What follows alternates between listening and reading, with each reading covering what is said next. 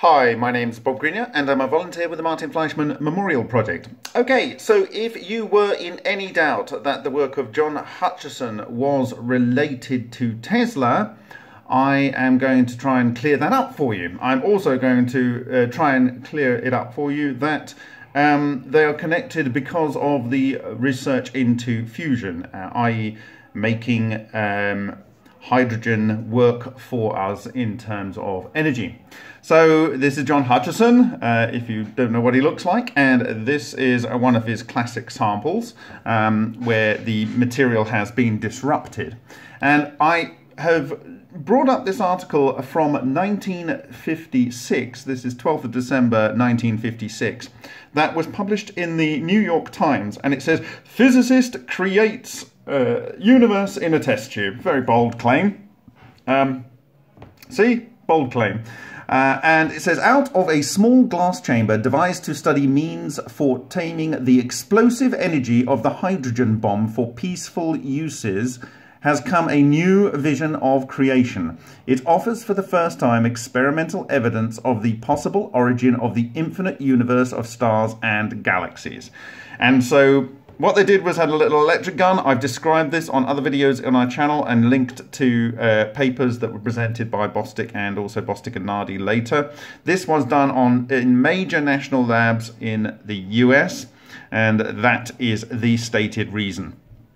So, the work was first done at the Livermore Laboratory at the University of California in the course of work on Project Sherwood, a project of the Atomic Energy Commission for converting the energy of the hydrogen bomb into controlled electrical power.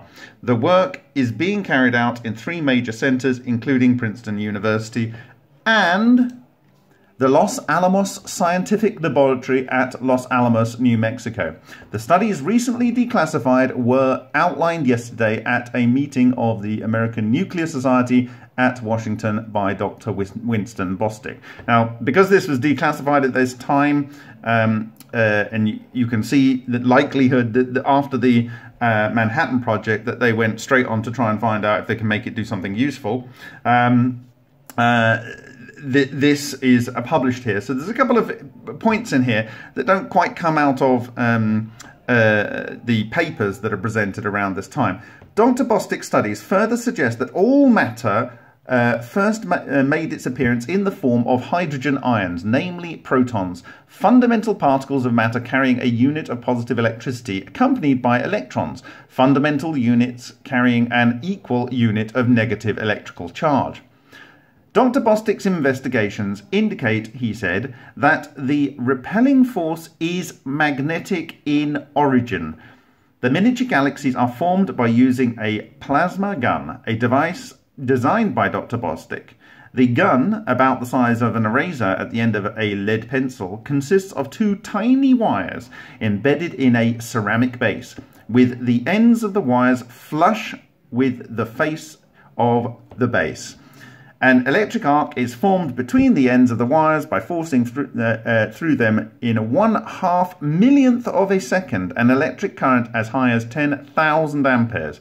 The wires of the special composition are made of titanium metal with heavy hydrogen gas, deuterium, absorbed or occluded in it. Occluded is interesting. This is the word that was used by Thomas Graham, FRS, in the 1876, I think it was, his paper, when he was looking at the occlusion of hydrogen in metals, and he defined almost the maximum you could occlude in hydrogen-absorbing metals in palladium. Due to the tremendous current density in the arc, the tips of the wires are heated to temperatures high enough to vaporize and ionize, electrify both the titanium and the deuterium. Titanium and deuterium ions, particles of matter carrying positive charges, accompanied by electrons, particles carrying negative charges, are hurled from the gun at speeds of 20,000 centimeters a second, equivalent to 450,000 miles per hour. This, it was pointed out, is the highest speed that matter of such density, amounting to a veritable river of atoms, has ever been attained on Earth. Okay, so it then goes on to say, one of the many ramifications of Dr. Bostick's picture of galactic evolution arises out of his belief that gravitational energy generated in the process is transformed into magnetic energy. The accumulation of such energy, he believes, may lead to the formation of an ever-growing magnetic field around a galaxy. As the strength of this field increases, it may give rise to forces that bring about the continuing expansion of the universe. It may be, Dr. Bostick said, that these magnetic fields repel the magnetic fields surrounding other galaxies which are in the process of formation. Thus, for the first time, we can begin to understand the mechanism that brings on the expanding of the well-documented expanding universe.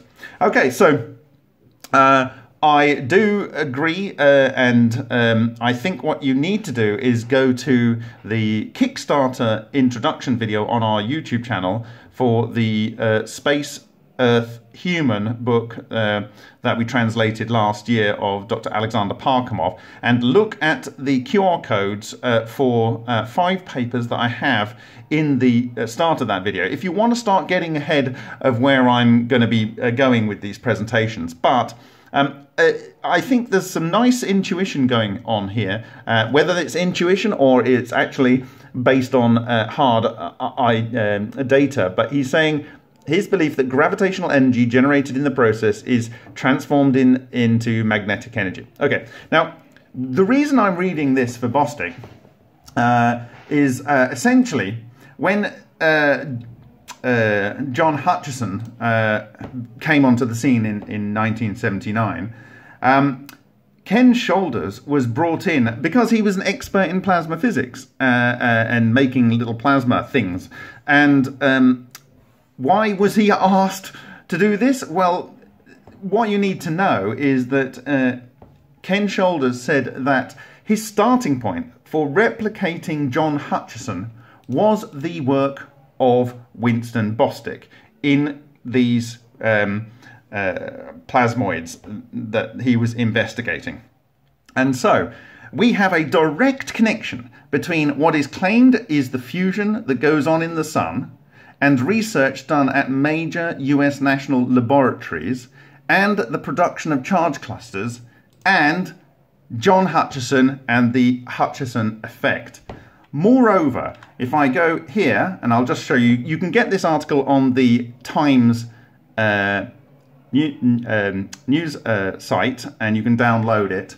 However, moreover, in the Lion reactor, I shared this on the 4th of October 2018. On the surface of the outer part of the reactor, there was a 3-point type galaxy here in between this structure, the cannon that I talked about in one of the videos in this series, and this 2-point structure. And as you can see, the rotation here is this way and we've got a hole, and on this one it's that way and we've got a lump. This is very important. This is telling you what the structure is that's doing this. But this is a 2-arm spiral galaxy, this is a 3-arm spiral galaxy, and then looking further down the core, we have this being a 4-point, and you can go and download the PDFs and look at these in detail. This is a 4-point and this is a 5-point. And here is an image of a couple of the so-called elements that it detected overlaid, and you can see the 5-point nature of it and what I call the yin-yangs, which I'll come on to later. This is very, very important. The yin-yangs and the Paisley. This is very, very important. What you are seeing here, it's very interesting because I don't think these elements are actually hafnium and ytterbium. What I think is going on here is that the copper has exotic vacuum objects in there, and it's able to, when the electron beam comes in from the scanning electron microscope, and it's supposed to excite the electrons in the copper or the oxygen and make it come back with a characteristic X-ray, or, you know, a photon, like some photon that would describe based on the characteristic X-rays of these atoms. It doesn't. It actually reports something else. And in fact, we found that it wasn't even really either of these elements. It was often you find with LENR experiments, it would appear that the software is struggling to determine what element it is. And I believe that is because the exotic vacuum objects are in the material. So this is just a shadow that's caused by the fact that the exotic vacuum objects are stuck here, and they really are stuck. So just like I said with the Hutchison sample, when the EVO came in and it hit the material, it went and it got stuck there, and it was just sitting there doing its thing.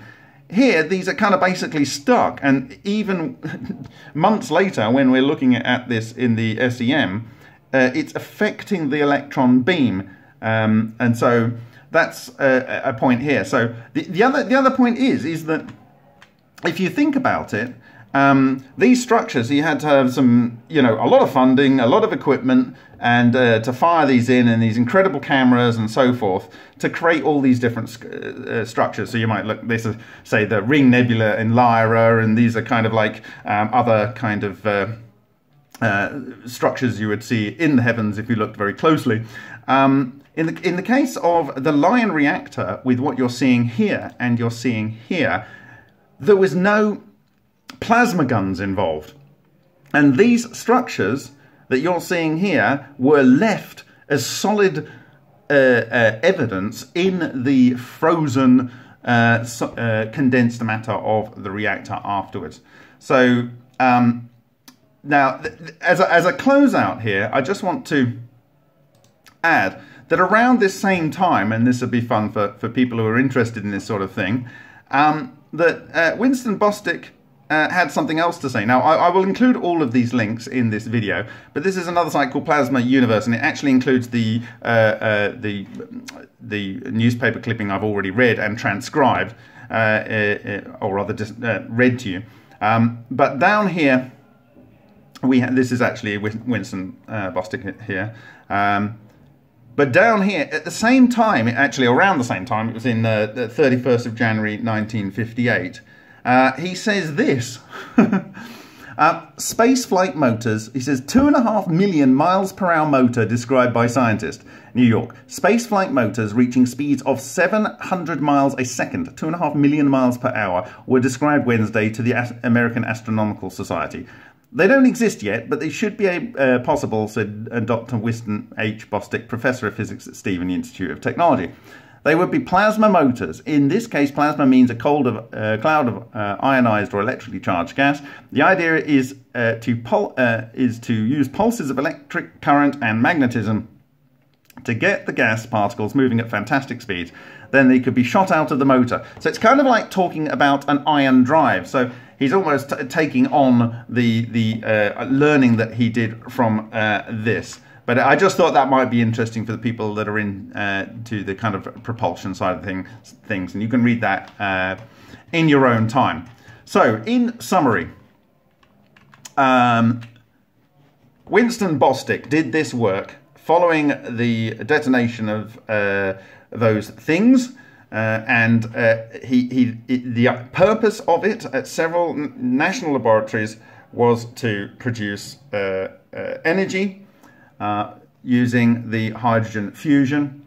He was using deuterium, and when John Hutchison came onto the scene, Ken Shoulders was brought in to find out how this worked, and he started with the work of Bostick. Now, did the labs that were looking at the work of that were doing the work with Bostick, these four different institutions, had they already observed these kind of effects, which meant that they would be able to say to Ken, hey, look, this is a good starting point for you if you want to investigate what's going on.